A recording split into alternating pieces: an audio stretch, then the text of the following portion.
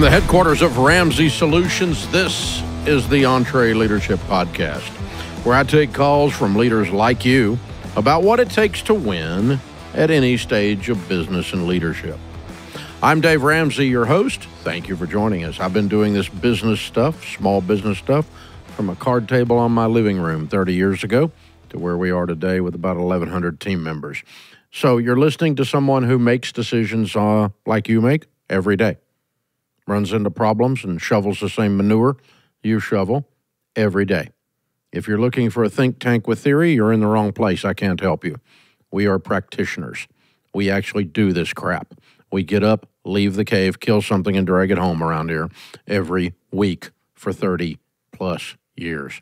Thanks for joining us. If you want to be a caller and ask a question, small business leadership, leadership in general, this is what we're here for.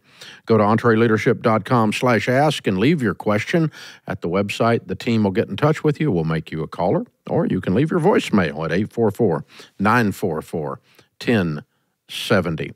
Josh is with us in Charlotte, North Carolina. Hey, Josh, how are you? Hey, Dave. Thank you so much for your time. Sure. How can I help? Yes, sir. So I run a family grading business in Charlotte. I'm the second generation. My father started it out years ago. I've been running the day-to-day for about 10 years now. And our gross revenue is around $3 million with 11 team members. All right. So the question is this. I really like the idea of running a debt-free business. With our cost of equipment, what it is, that's not the easiest thing to do. My mom, she still handles the books, and whenever there's a discussion of equipment needs, the question always comes up whether we're going to finance it or do a cash purchase. So her line of thinking is that we should use the low interest rate loans to help purchase equipment and help our tax burden with depreciation benefits and keep our money in the depreciation benefits whether you borrow or not. That is true. That is true. The exact same depreciation schedule. It is not affected by debt at all. That is correct. Okay, so the only question is whether you can write the interest off, right? Correct. Okay. And so we have, we're very conservative minded. We're definitely not over leveraged. How much debt do you have? Over analyzers. We got about 446 at this time. On a $3 million business? Yes. Yeah, I ain't conservative at all. Okay. That's a lot of debt. Because, what's your margin on this? What are you making, $300,000 net? Are you making 10% margin? We're blessed. Yes, sir. Your margin's higher than 10%? Yes, sir. Oh, good. What's your margin? Sometimes we're up around 20. Wow. Awesome. Okay, so you can make $600,000 on that, and you got $400,000 in debt. That is less risk than I thought. Okay. It's not debilitating risk, but it is risk. Okay, I got you. All right. So let me address your mom. Let me address your mom with this story, and it'll help. So I was in college. I grew up in the real estate business. Mom and Daddy were in the real estate business. So I was in college. I got my real estate license when I turned 18, and I was getting a real estate and finance degree. And I was at Knoxville at the University of Tennessee, and I was selling real estate in this small town south of Knoxville. And I sold this old farmer this piece of ground for $90,000. Okay. And so I'm like, what am I, 21 years old, and I'm a college student, so I'm brilliant, right? And so this guy comes in to the closing, and in his overalls, dirty, $90,000. And the real estate closing, and this can only happen in small town Tennessee, right, or maybe even small town North Carolina, right? And he reaches in the top bib of the overalls and pulls out a wad of money and sets $90,000 cash on the table. You could see this happening because you know these guys too, don't you? Yeah, I do. I sure do. I think I got one in my mind my mind about exploded, and I'm like, no, you don't want to do that. You're a farmer. It's a business. You want to borrow the $90,000 at 10%. That's a $9,000 write-off every year because you got $9,000 of interest every year, and you're going to have a write-off. And this old guy looks at me and spits in his cup and says, "Boy, you in college, ain't you?" And I said, yeah, yeah. What do you mean? He goes, so if I pay the bank $9,000 instead of just using my money, I get a tax deduction of $9,000. I said, yes, sir. That's exactly right. And that's called leverage. And he's like, yeah, he's grinning at me like I'm an idiot, because I am. And he said, so when I write that $9,000 off in my taxes, if I'm in a 30% tax bracket, how much money does that make me? I said, well, about $3,000. And he said, so college boy, you want me to trade $9,000 for $3,000 and you're calling that a deal? Okay. That's my answer to your mom. Okay. Well, all that interest that you're paying, you're getting a quarter on the dollar back. There's no break here. You're trading dollars for quarters. If you want to do that, send me the dollar. I'll pay a quarter of your stuff. Well, can I add one little caveat to this, though? Because one thing that we do have the option of on several of our smaller pieces of equipment is 0% financing. Yeah. And that's one thing she always throws up, is that we got 0% financing. So we have 6 things financed right now. 3 of those loans are all 0%. Okay. The max is at 4.5%. One is at 0.9%. Mm-hmm. So in between 0.9 and 4.5% on 6 loans. Okay. 3 of which are 0%. Mm-hmm. So she's like, well, if we keep that money in the bank, don't, use our own capital, we're gaining a little bit on our emergency fund, that we have. So this is, let's run the numbers on a minute. How much dollars are we borrowing at 1%? Let's see, at 1%, we have left on that one, 48,000. Huh? 48,000. Okay, $48,000 at these super low interest rates, or 0% or whatever, right? Now the 0% interest rates are roughly 275,000. Yes, sir. Yeah. Okay. All right. And so 0%. You've got that. You got 275,000 in the bank, and you're making 4% on it. Correct. Yeah. Between we're at 4.5 and. Oh, wait a minute. You got to take off 1% on part of it, but so we're not really making 4. We're making about 3 on. Okay, so let's see, 3 times 2. So you made $6,000. Dadgum, man, changed your whole life. Well, see, that's kind of, I want the dollar amounts are just ridiculously, stupidly low. She feels like she's really doing something smart and sophisticated, but when you run out what she's actually making, you can't buy a steak dinner with it hardly. Well, how do we deal with the fact of just having the cost of our equipment being so high, and just the financial? You know what an interesting thing is? When you start paying cash for all of it, you're going to start buying it differently. Okay. You're going to buy different pieces of equipment, or you'll negotiate differently, or you'll buy it from people who got repoed because they tried to do what you're doing or whatever, right? That's what I understand. Because I know that 0% is not truly 0%. We're paying for it somewhere. Well, you know that, yeah.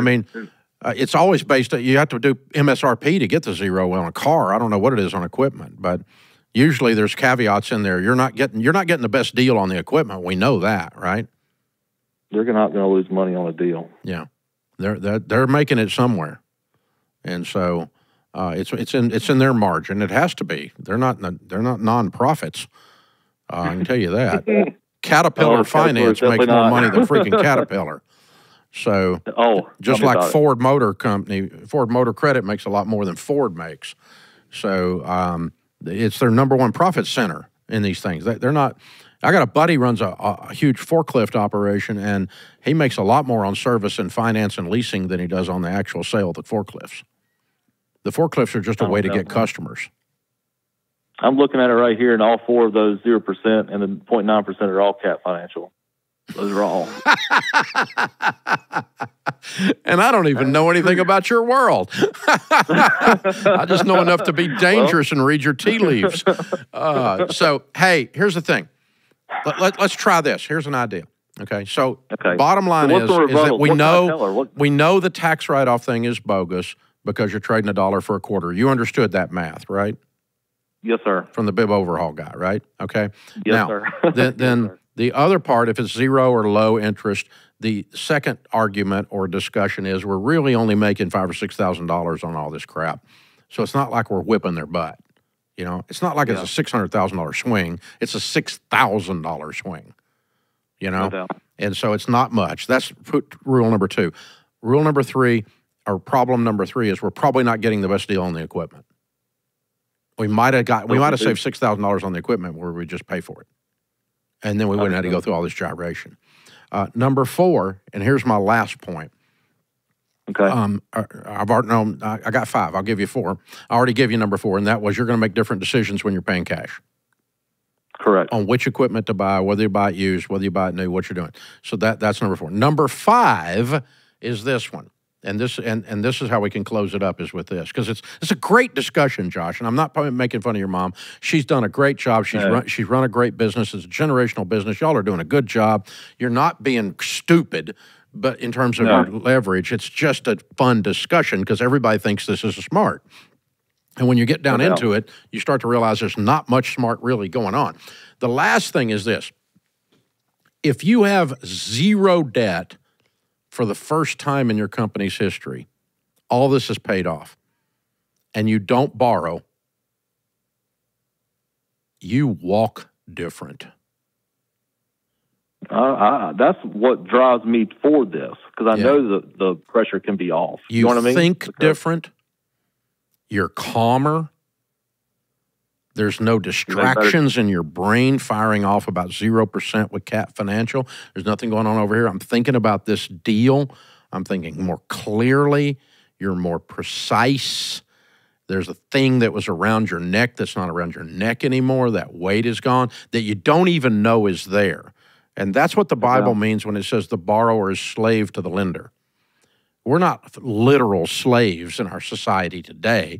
There are literal slaves in Pakistan over debt, but not in the U.S., okay? You're not a literal slave, but there is stuff that happens between your shoulder blades called tension that is relieved that you don't even know is there because you carry it for so many years. You're used to it.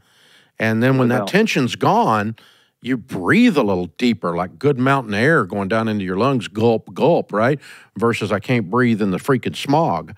And so it's that, and once you go there, you'll never go back. So the challenge for me to you guys would be this: try it. Pay everything off. Run it a year or 2 debt-free. I've never known anybody to go back after that. But if you hate it, you can go back in debt. Oh, there's plenty of opportunity to do that. That's right. True. So it's not like this is an irreversible decision. So No try doubt. it. Try it. Well, I think you've given me some great talking points, Dave. 5 of them, baby. Hey, man, I love talking to you. You're a sharp dude. And I'd love talking to your mom, too. I think she's sharp. I'm picking on her concepts, but not her. Any mom that'll run a books and a Caterpillar business and a earth-moving business, she must be a rock and roll. I like her already. So very cool stuff. And good to talk to you, sir. We appreciate you being with us. Your business is humming, but now you're falling behind. Your team's buried in manual work. It takes forever to close the books. Arriving at one source of truth is like pulling teeth. If that describes your business, you should know these numbers: 36,000, 25, and 1. 36,000 businesses have upgraded to NetSuite by Oracle because NetSuite is the top cloud financial system for streamlining accounting, financial management, inventory, HR, and more. NetSuite turns 25 this year. That's 25 years of helping businesses do more with less, close their books in days, not weeks, and drive down costs. And 1. Because with NetSuite, you get a customized solution for your KPIs in one efficient system, one source of truth. You can manage risk, get reliable forecasts, and improve margins.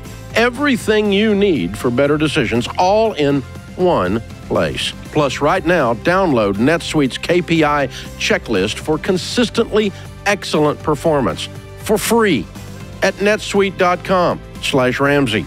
That's netsuite.com/Ramsey to get your own KPI checklist for free. Well, EntreLeadership Summit is next week. We're about to hop on a plane and go meet almost 3,000 small business leaders like you in Dallas for an incredible 3 days of leadership growth.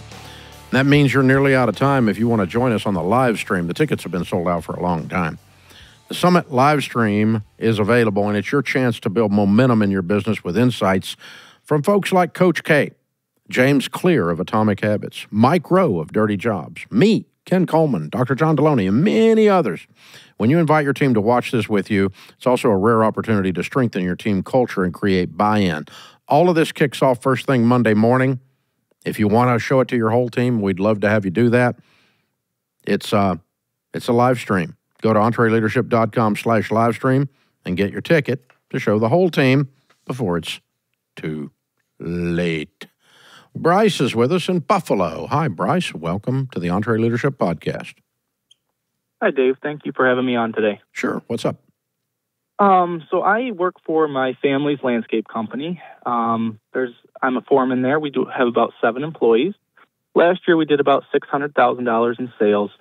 And about 4 years ago, we've been in business since 1992. About 4 years ago, we opened a new division, and that was part of our snow removal. And it is snow removal of residential driveways with farm tractors and snow blowers. It was kind of a new concept to our area that we brought in. And it has grown immensely over the last 4 years. And it's kind of been a little bit my pet child here. I've been kind of running a lot of that division. And I would like to approach. Is that in addition to the $600K, or is that part of the $600K? That is included. That is part of the $600K. Yep. So how much did that stuff make? This year we did about $100,000 in overall sales at about a 40% profit rate. Okay. And so I want to approach my dad about possibly buying this segment of the business off of him, because it's kind of been my baby here for the last 4 years. And I just kind of want to know what your recommendations would be as how to approach him. All 3 machines are paid for. We paid cash for them. And so I'm just trying to find the best way to approach him about that. I think he would be open to it. I'm just looking for some advice. It made $40,000. Yes. And you're going to eat how? No, this would still be I would still work for the business. I intend to grow this division over the winter because I get laid off partially through the winter. Other than this, so I would like to grow this division. So you're going to continue to work for the original company, correct, and run this in the winter when you're laid off. Correct. Okay.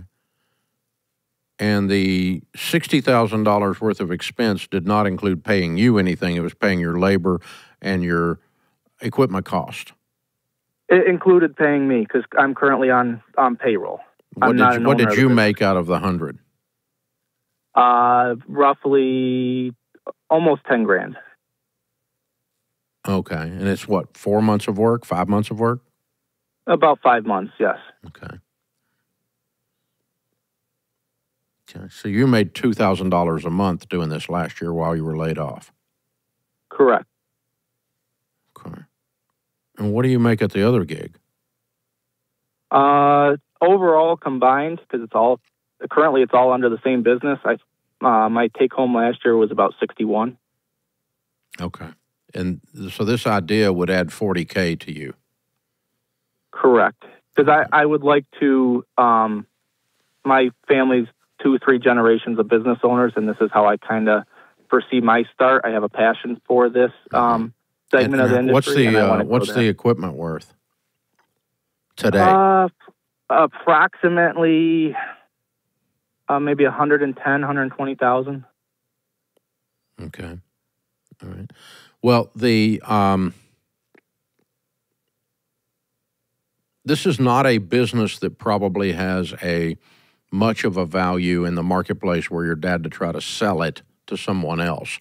But we'll still use the same principles for talking about this as if he were going to sell it to someone else. Okay. So there's 3 ways to value a small business One of them is a multiplier of gross. That does not apply here at all. Two is what we call book value, which is if you closed it and sold off the assets. Okay? And so you said you got $120,000 worth of equipment, so the business is worth $120,000 if you closed it and sold off the assets, unless you could get something for the customer list, which is probably your customer list on the other things, so it probably doesn't have any value, okay? But because you wouldn't sell the customer list to a competitor. So book value is probably 100, 120. The last version of appraising a business is some multiple of net profit, which is the $40,000 number after the manager and the labor was paid, and that's where we are. You've got $40,000 left over, and after all the expenses are paid. So usually a 4 multiple of that or a 5 multiple of that number is what the business is worth. So it's worth 150 to 200K. Okay. All right. And so sometimes we talk to generational transitions about the founder selling the next generation the business, and the next generation gives them all the profits until they hit their number. And so if your dad agreed to sell it to you for $150,000, you would say, I'm going to take no more than $10,000 out of this business while I'm still working for you in the summer. And every other dime of profit is going to go to you to pay off what I owe you until we reach 150. Gotcha. Which would be 3.5 or 4 years, right? Or Yes. if you grew the business, it could be even faster. But I'm going to give you all the profits until we get to 150, and then I'm going to own the business, which means I own the winter snow business and I own this equipment. Okay. And that's going to be our deal. And our profit varies from year to year. So this year we had a lighter snowfall year. Other years our expenses are higher just due to the amount of. Well, and if you're a hustler, services. it could go up just because you hustle, right? Yes. You go get more business. Yes. Over 4 years, we grew this from 26 clients to 210, and I have a wait list of around 30 for next year. Okay, perfect. Yeah, and so what we figure out a way to do is get all that wait list on there too. So the faster we make profit, the more profit we make, the faster we pay Dad off, we have it clear. That's thing one. Now, how do we talk to Dad about it? So what's Dad going to say when you come up and go, hey, I'd like to talk to you about buying this? I think he would be open to it. I think I would just have to present kind of what you've laid out on how it would actually unfold. Mm-hmm. Because like I said, I've put a lot of the time and effort into getting this up and running and doing the marketing for this portion of the business. Yeah, that doesn't give you any right to ownership, though. That was just your job. No, I agree. Okay, all right. But as long as he's okay with selling it off, then the conversation shouldn't be difficult, right? I do not believe it would be difficult. No. Okay. Because he's going to go, okay, so you're going to give me some money for the next 3 or 4 years, and then you're going to clear this thing. And then that's going to put you in a position to start talking about buying the other thing out someday too, right? Yes, and we have a conversation this month. We've been talking about that over the long term, but that's still... Well, this gives you more money to do that. Correct, yes. Because your income's going to go up after you clear this thing with your dad. Yep. All right. Other siblings involved? Not currently. I have one younger brother who we're not sure where he's going. All my other siblings have moved on to other trades or other industries. Okay. All right. Very cool.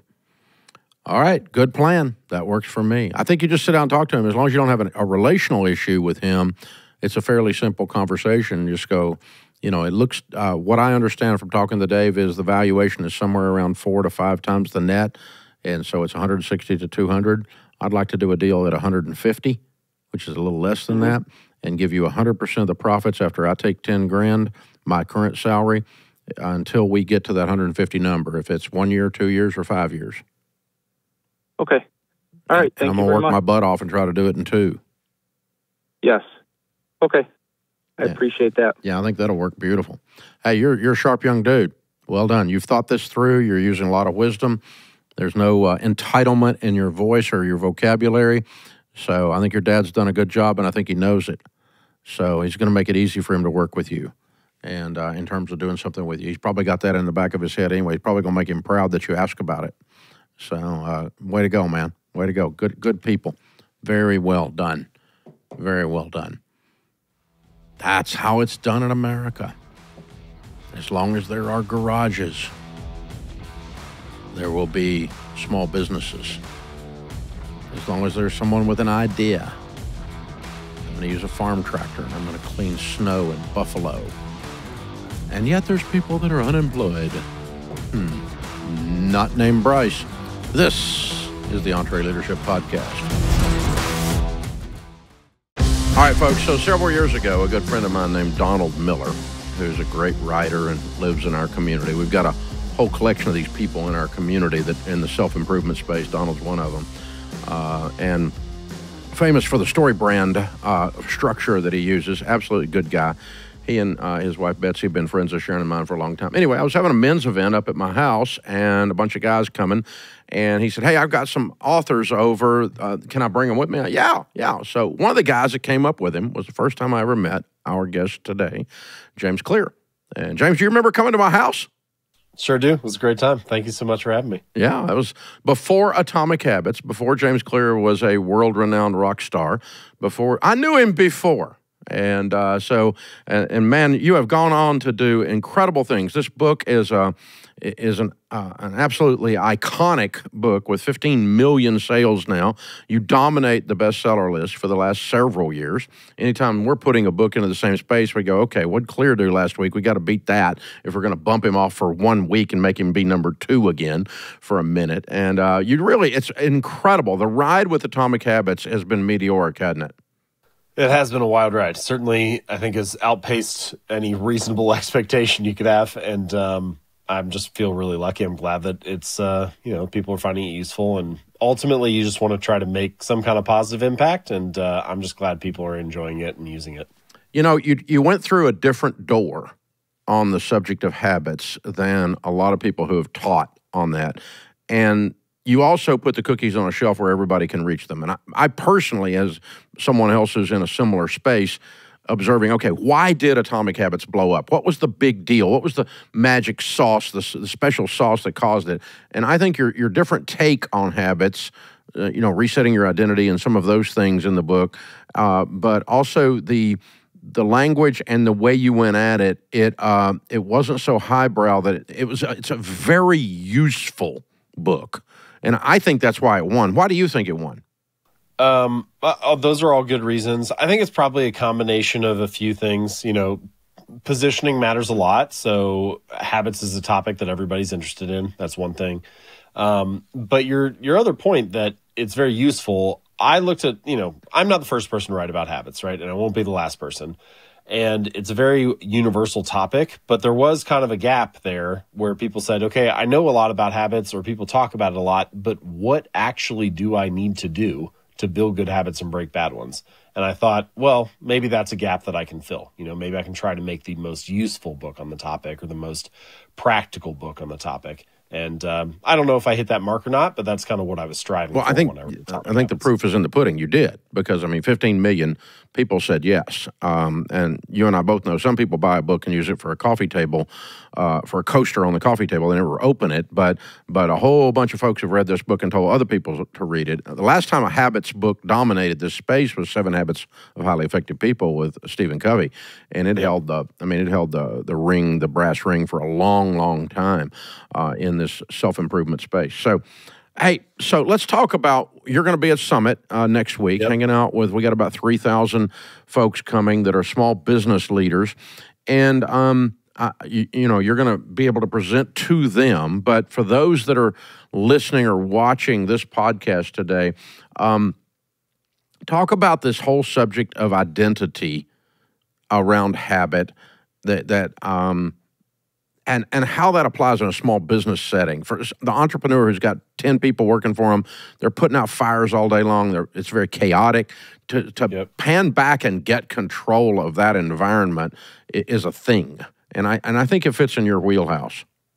So usually when we talk about habits and talk about why they matter, we talk about results. Habits will help you be more productive, or they'll help you make more money, or reduce stress, or get in shape. And it's true that habits can do that stuff, and that's great. I want results as well. But I think the deeper reason that habits matter is because your habits are how you embody a particular identity. So, if you make your bed in the morning, you embody the identity of someone who's clean and organized. Every time you study biology for 20 minutes on Tuesday night, you embody the identity of someone who is studious. And so your habits provide evidence of the type of person that you are. And I think this is the real reason they matter, which is that every action you take is like a vote for the type of person you wish to become.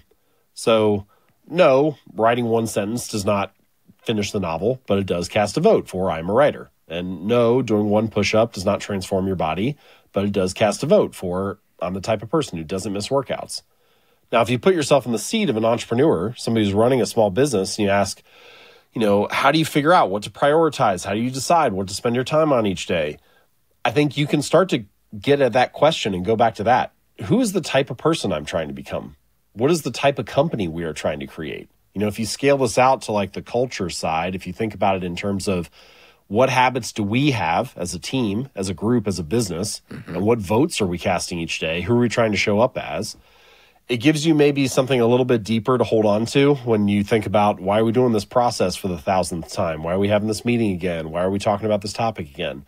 The question that we're ultimately trying to come back to is, who are we trying to become, and how are our habits reinforcing that? What direction are your habits carrying you toward? Sometimes a question I like to ask is, can my current habits carry me to my desired identity? Can my current habits carry me to my desired future? So I'm sure you got a bunch of things in your mind when you think about what we want to be as an entrepreneur, what you want the business to become. But are you on a trajectory to get there? And if not, then something needs to change with the habits. So it's really linking that long-term vision that you have as an entrepreneur with the daily habits that you and the team are following. Yeah. Henry Cloud talks about desired future a lot, and he always says and he'll be one of our speakers this year too, what must be true that is not true today that causes us to be at that desired future, and what must be said of us. And I remember when I was a young sales guy and entrepreneur, I hearkened back to that. I consumed Atomic Habits as an audiobook on my morning walk. And so, but I thought immediately, I used to, when you went through the whole thing is casting a vote, I used to be late for everything because I was important. I was busy. I was frenetic. I was everywhere, but I was nowhere, And I sat down with a guy, he wasn't technically mentoring me, but he did that day. And he said, why? He said, if you had the chance to meet the President of the United States, or you had the chance to meet with the rock star of your choice, or whatever it is, somebody famous that you would be gaga, would you be on time? I said, yeah. He said, so what you're saying is those other people aren't as important. That's arrogance to be late. And I used to walk around in my identity. The vote I would cast was, I'm late for everything, but I'm busy. I'm late for everything because I'm so busy. In a sense, I'm saying I'm important. I'm arrogant, And so I changed it that day. I said, I'm a guy who's not late. And the trains at Ramsey run on time, baby. I mean, I hit my commercial breaks on time. I'm known in the radio world. Our meetings have a clock countdown before you come on stage. Exactly what, they run on time. We don't run an hour over. And we don't do that.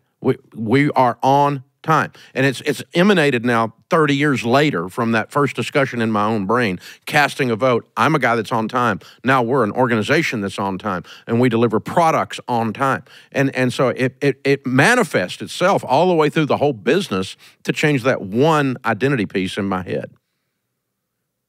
It's a good example. I think another question that I like is, what am I optimizing for?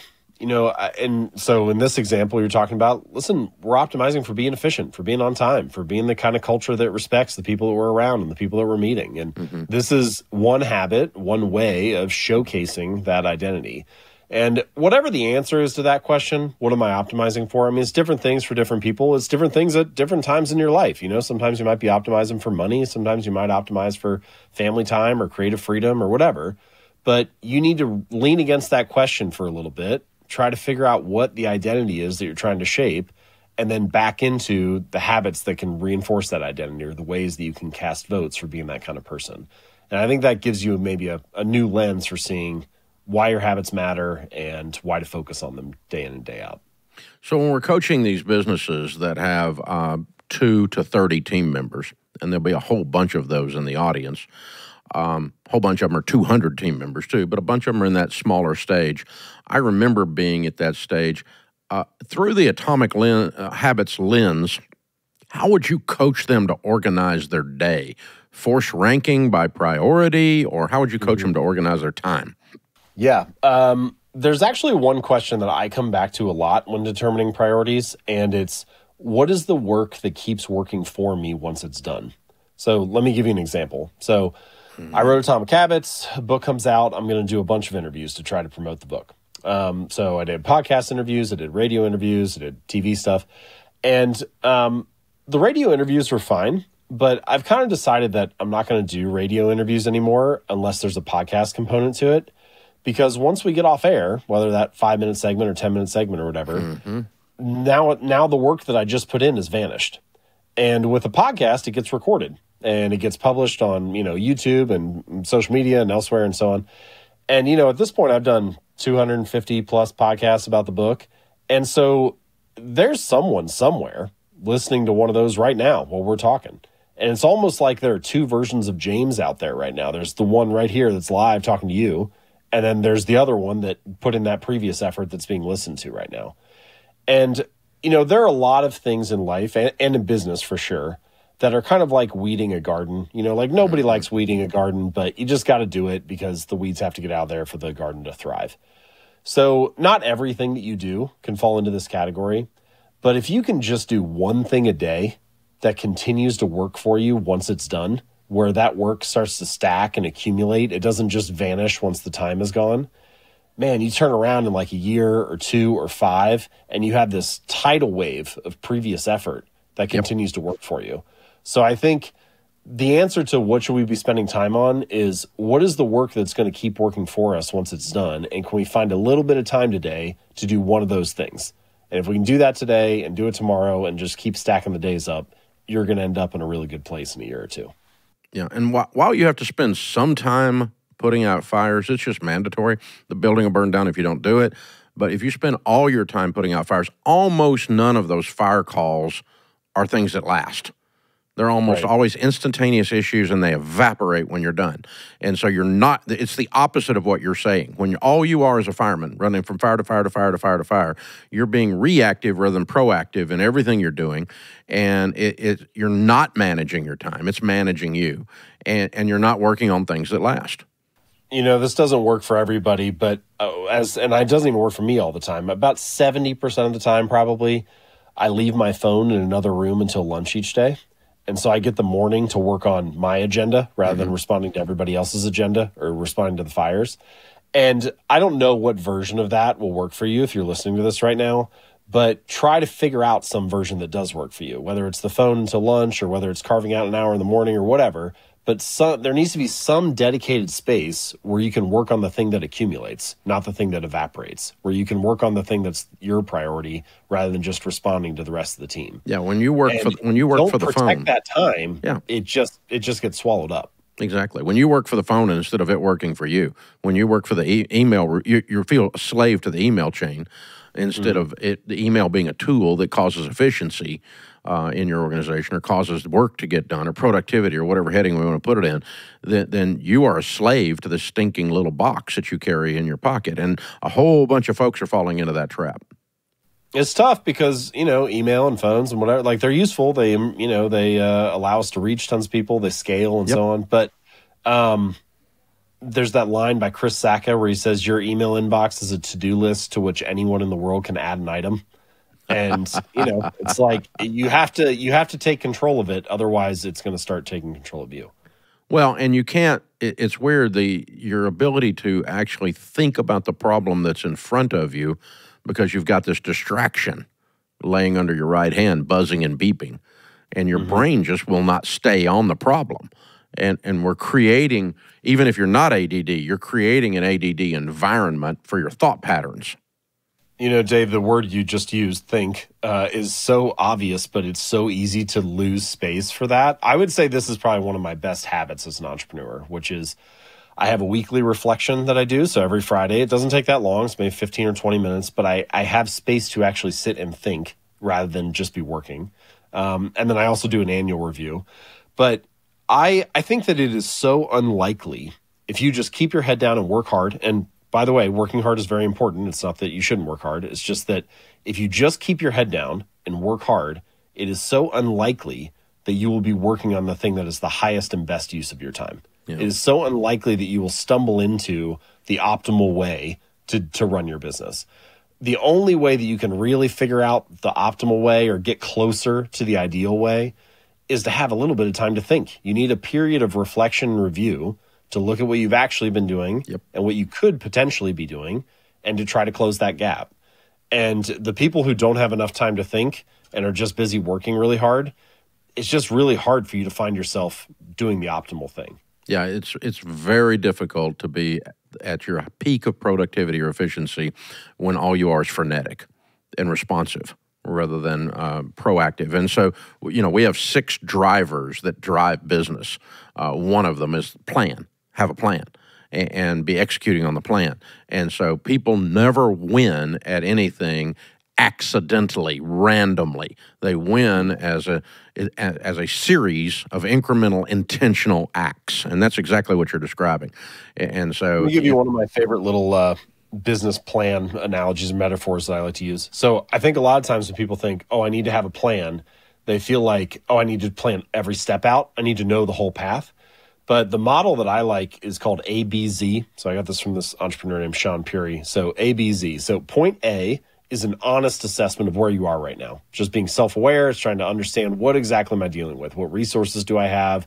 What are my strengths? What are my weaknesses? What are we facing? Point Z is where you want to end, where you want to end up, that desired future state. So it's, it's like a mountain in the distance. B is your next step. And the secret of the whole thing is that you actually only need to know B and Z. You don't actually need to know points C through Y, because you take the next step and you get there and then you reassess and you do A, B, Z all over again. And it's kind of like driving a car toward the mountain in the distance, and like the valley in front of you is foggy and misty and you can't really see where the road goes, but your headlights shine far enough for you to see the next step. And as long as you can see the next step and you still know what the mountain is that you're driving toward, then you can make the journey that way. And what I think any seasoned entrepreneur knows is that a lot of entrepreneurship is really about trusting yourself to figure it out along the way. It's not about having every step planned, but it is about having the best plan that you can have at the time and enough courage to take the next step and keep driving down the road. And as long as you know what that end state is and you continue to make progress, you can just continue to go day after day like that. You don't have to have everything figured out perfectly. Yeah, it also allows for some flexibility, which is critical because things are definitely going to change. Yeah, that keeps you from getting paralysis of the analysis. I mean, people get paralyzed by thinking they have to have the whole thing mapped out, and then they do nothing. And so they end up just sitting in the middle of the road and getting run over. I mean, it's just nothing happens. It's horrible. And this over-planning is a thing. But a lack of thinking through where we're going in the distance is a big problem. So very, very, very good. We're talking with James Clear, #1 New York Times bestselling author of the mammoth book, hugely successful, Atomic Habits. And I think you're seeing why it's successful. If you've not consumed that material yet, folks, it is time you read it. It's one of a Ramsey must-reads. If you want to be winning in business, you want to be winning in life, it's going to cause you to have those elements to do it. A whole bunch of folks in our space are referring to James's work. I was with Craig Groeschel the other day. He'll be speaking, Pastor Craig, at this event as well. And on his leadership podcast, we were both banging around, what James Clear says about this. And so it's absolute. This guy's incredible. He's on top of what's happening. Now, I noticed you're doing a new app called Atoms to help people build this. Tell us about Atoms. Yeah, so we launched Atoms a couple months ago. Atomic Habits came out 5 years ago, and the #1 thing that people have asked me for in that 5 years is to build an app for tracking habits. Now, there are many apps that can track habits, and the action of tracking is something I talk about in the book and when it's useful and when it's not useful. And so, I don't know, I just kind of had a little bit of hesitation about it. I wasn't sure if I wanted to do it or if I wanted to run a software team and so on. But I figured out a way to partner with MetaLab, which is one of the best software companies in the world. They built Uber and Slack and a bunch of other huge apps that you've heard of. And so they designed Atoms, and I strategically kind of led it, and I also am responsible for all the content that's in the app. So what you get is basically something that pairs really nicely with Atomic Habits. If you read the book and you think, okay, that's great, I have a really good understanding of how to build habits now, what should I do next, or how do I put this into action or operationalize it? The app is there to act as kind of a coach and to carry you along. So you can enter your habits in, you can track them each day, it gives you a bunch of stats and progress and so on. But it will also give you timely reminders. If you fall off course for a day or two, it'll help coach you through. Does this habit need to change? Should you scale it back or shift it to a different time? There's a whole content library in the app. So you get daily lessons from me, which are really short. It's like just 2 minutes, just a quick mindset shift or something to think about that day. And then there are also longer form articles for learning more about how habits work and how to build them and so on. And my hope is that the app will end up being the place that you come to again and again for that reminder. It's funny. There are a lot of books that have been written about, say personal finance, for example. And you're like, well, why do people keep reading personal finance books if a lot of the material is still there? And the answer is, it's because it's a very human thing that we all need, which is we need to be reminded. It is the most human thing to get distracted and you focus on the right things today. And then tomorrow something comes in front of you or interrupts you and you get pulled off course and you need to get back on track 2 days from now. And your habits are the same way. And so the app, we all carry our phones with us all the time. So the app is with you day in and day out and hopefully provides some of those nudges to remind you and to keep you, on the right course.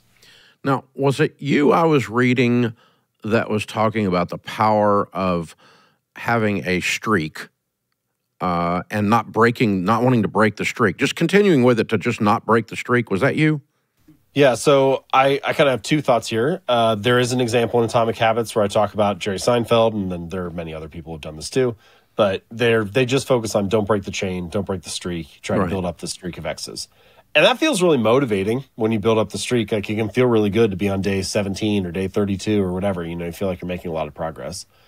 But the challenge is when a streak breaks, there's this second conversation that happens in your head, which is oh, now I feel like I lost my progress. And so building a streak is motivating, but breaking a streak is kind of demotivating.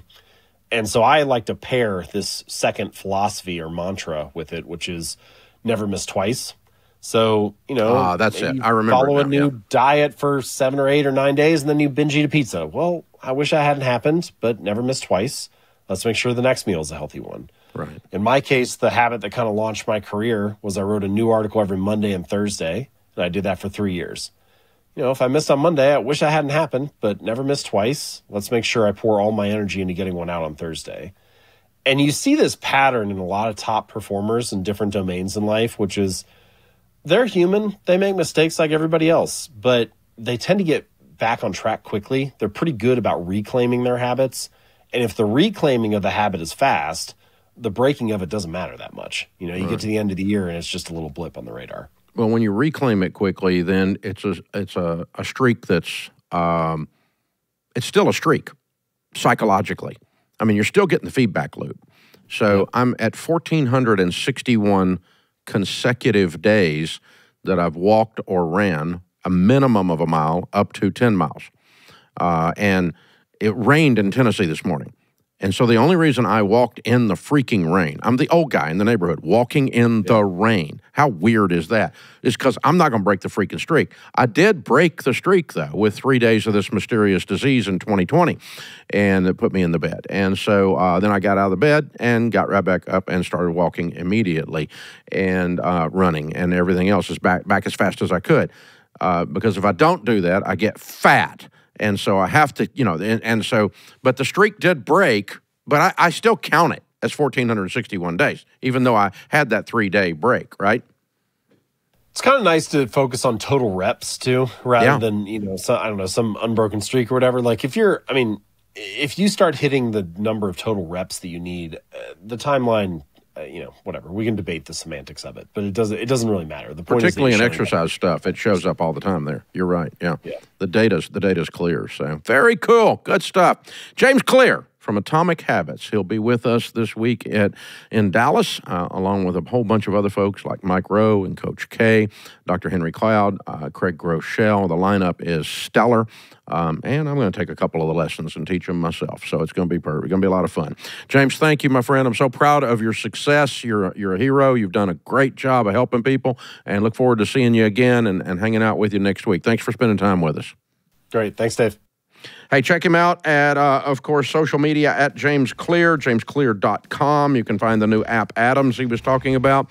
And if you've not consumed Atomic Habits, highly recommend the audiobook. It's amazing, but however you choose to consume books is great with me. I love, of course, hardback books too, because I'm old school. But however you're going to do that, make sure you do that. That's how this stuff works. So very, very well done. Good stuff. All right, folks, we'll be right back on the EntreLeadership Podcast.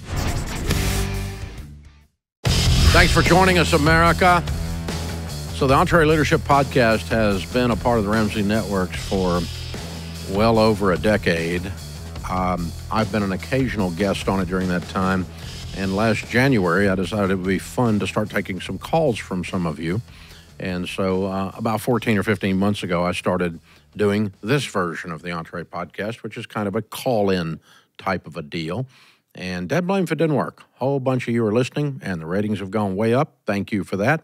They mainly go up because you guys tell people about it. Thank you, because our whole marketing budget is your mouth. So click the share button, click the follow button, click a link or cut a link out and paste it and send it to your buddy and go, hey, listen to this guy, and let people know that we're here. That's the only way the word gets out. And leave some 5-star reviews. Your mama said if you ain't got nothing nice to say, don't say nothing at all. So it serves no point to troll me because I don't give a rip. It does screw up the algorithms. If you want to screw up the algorithm, you can go do that if you want. But send us a 5-star, man. And tell people it's nice. Say nice things. It's a good thing. It's good for your soul. And share it and subscribe and follow and all that. Wyoming's next. Sarah is calling. Hey, Sarah. Welcome to the EntreLeadership Podcast. Hi, Dave. It's such an honor to speak with you today. You too. What's up in your world? So I'm the CEO of an education company with about 35 employees, and we've done about $4.3 million in revenue this year. And my question is, how do I advocate to my board for the proper pay for our C-suite team? What kind of C-suite team have you got with 35 people? Me, a COO, so operations, and a CFO, finance. Who's the CEO? I'm the CEO. Oh, I thought you said you're the COO. I misunderstood. Okay. Oh, so sorry. You have a CFO and a CEO, and you're both underpaid. And an operations. There's 3 of us. Oh, a COO. Okay. So COO, CEO, and CFO, and you're all 3 underpaid. I'm not sure. It feels that way, but I don't know. Why does it feel that way? I make less than I did as a teacher with the same company. Has nothing to do with it. Wait a minute. You were a teacher. You have 35 employees. The rest of them are teachers? The majority of them are, yeah. Okay. And the person running the place makes less than the rest of the employees? Yes. Mm-hmm. Okay. I'm also a little confused as to why a 35-person organization has a board. Who owns this? The founders own it. Okay. And they don't operate it. They turned the operation over to an external board? No, they are the board. Okay. So our current owners, they're not in the office every day, and you don't feel like they're paying leadership enough because leadership doesn't even make what the downline makes. Correct. Okay. All right. It's making a lot more sense. Okay. So you're going to the owner and saying, how does it feel to you that the CEO makes less than the rest of the staff? And the owner would say what? So when I had that discussion with her last year, she got a little bit emotional about it. And What is emotional about it? It was, I feel like, it's a feel thing. So they didn't do anything with my pay that year. And so this year, I don't want it to come across as confrontational. Just, can I have a conversation about why you feel that this is like the best pay for the C-suite team? And she got mad about that? Yeah, she got a little bit twisted up about it. Thou doth protest too loudly. Sounds defensive, like she knows she's screwing you. That's what my husband thinks, Mr. Ramsey. Okay. All right. So, well, there's a couple things that need to happen here. Anytime you are negotiating or making decisions, there's two things that will give you great power in decision-making and in negotiating, and one of them is options. The second one is information. So anytime you're entering a negotiation, you need to have options other than the person you're negotiating with, lots of them, to where that deal, you're not married to that deal. And the second thing is you need to know a lot about what you're talking about. And so if someone in our organization says, I don't feel like I make enough, that doesn't really mean anything. There should be a reason you feel that. So you need some information. You need to do some research on what a $5 million, $4 million top line education company pays their operating CEO. Okay, and the COO and the CFO. Okay, it's a little unusual to have all three of those in a 35-person organization, I'll tell you. But you're pretty staffed up there at the top. But that's okay. That's okay. We still want to find out what the average pay is for a CFO of a $5 million, $4 million company, and that is in the education space. And you just do a little bit of research. Mr. Google will tell you everything you want to know. You can jump on LinkedIn. There's all kinds of tools there for doing compensation research, and do some comp research on yours. And actually find some competitors and poke around, find out what they're paying. There may be some publicly traded companies that I don't think they would be at $4 million, but there may be somebody out there that can give you some indication on some public stuff that'll show what the pay should be. What do you make? I make about $125. Okay. And so I want to establish that is market rate, or that $175 is market rate, or whatever. And I've got 4 or 5 sources. That's information gathering.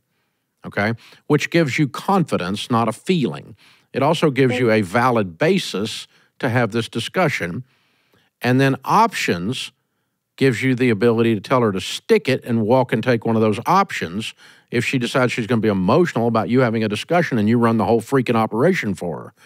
I mean, what kind of a leader is this? So I get emotional about stuff, but somebody asking about something, about pay, we could talk about it, but I'm not going to give you a raise if you work for us based on a feeling. We don't do feelings in that regard. You'll have to take your feelings somewhere else. A fact is a good thing. So we do comp studies. We figure out what people should be paid. We figure out what they could be paid if they went somewhere else, because we don't want them to go somewhere else. We want them to work here. We need the help. We want to be fair in our pay. You want to be paid fair, but you're not being greedy. And so you do a comp study, you may discover 110 is the market rate. You're being paid 125, in which case you just shut up. Right? Yeah, for sure. Yeah. So now you got a new feeling. Satisfaction. Yeah, the shut up feeling. Yeah, satisfaction. I get, yeah. Or I would rather be a teacher because this doesn't pay enough, or whatever. So yeah, it is weird that the teachers get paid more than $125 doing this. What do they teach? Super specific disability. Ah, okay. And their personal incomes are higher, is what you're talking about. Yeah, their weekly pay is higher, and we pay at a different, we pay in the state where the company is located, and it's not in Wyoming. Okay. And they're spread all over. Correct. Okay. All right. Yeah, I think you need information, and then you need some options of where you're going to work if this doesn't work out, because what you're describing is a toxic leader that's trying to bully or intimidate you into staying in your place. And if that's what you're dealing with, you don't need to be there. you need to be somewhere else. So you're going to make a decision on that too. So that's your options. Options gives you power and comfort. Here's the thing. If you know you got 3 other places to work and you got information in your hand that says your position's worth $175, and here's some actual data that says that, not a feeling, and you walk in and sit down and talk with this person, your tone of voice will be more confident. You'll be down an octave instead of squeaky and stressed sounding, and you'll just be real calm. And calm scares the crap out of bullies. So her tone may change. If she smells that I better behave here or I'm going to be running this thing by myself. So, that it sounds like somebody needs to teach that woman that lesson anyway. But anyway, so that's something you got to talk about. And if you can get information and options, it gives you confidence in the negotiation. And you can say, look, here's what they make over there. These people over here are even making me an offer of this much. I'd rather stay here if we can work this out and you and I can have a good working relationship. And that's what I want to achieve here. And you may discover that she doesn't have that capacity and you have to move on. Or you may discover, oh, look, what happens when I'm prepared for these meetings? And that'll walk you into the situation. So good question. Sounds like you guys are doing bang-up business. It's a lot of revenue for only 30 people, 35 people. Well done. You're kicking it. So proud of you. Hey, folks, remember, better a weary warrior than a quivering critic. This world needs more high-quality leaders. Take courage and lead. I'm Dave Ramsey, your host. Thanks for listening to the EntreLeadership Podcast.